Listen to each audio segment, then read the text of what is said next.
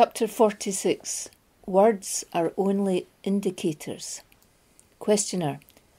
What is the meaning of presence, Maharaj? Maharaj.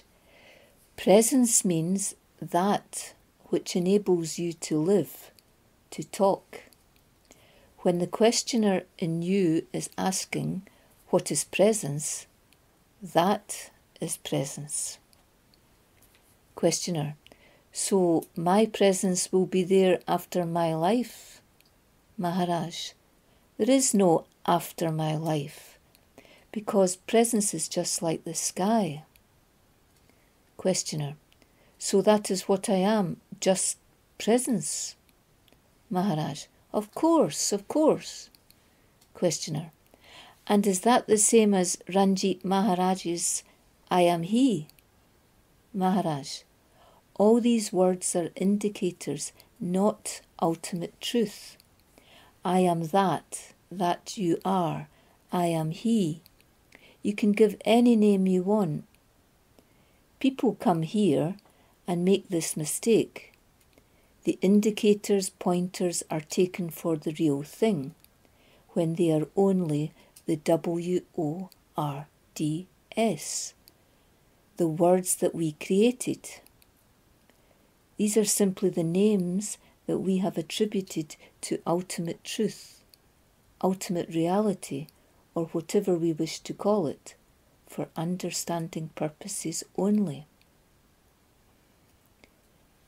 Don't take the Master's words literally. Your presence is spontaneous, silent, anonymous, unidentified. Therefore, I am he is simply a clue, an indication. Questioner.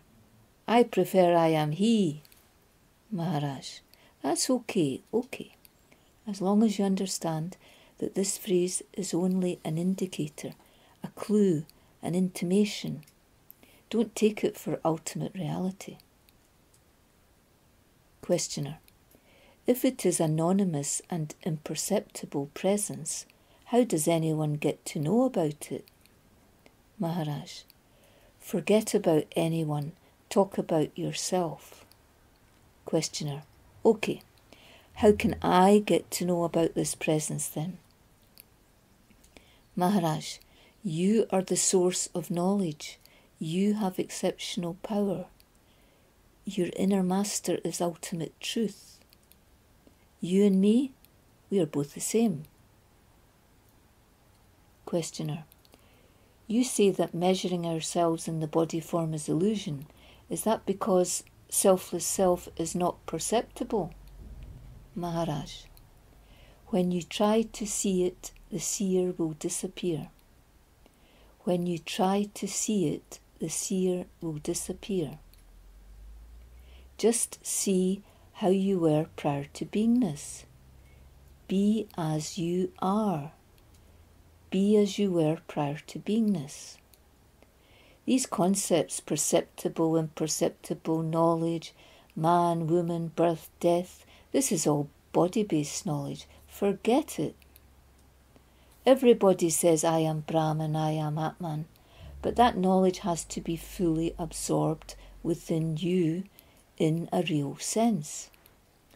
You are master of masters. At the moment of conviction, you will forget about your identity. But remember, this conviction is spontaneous. Don't use force. It will appear spontaneously.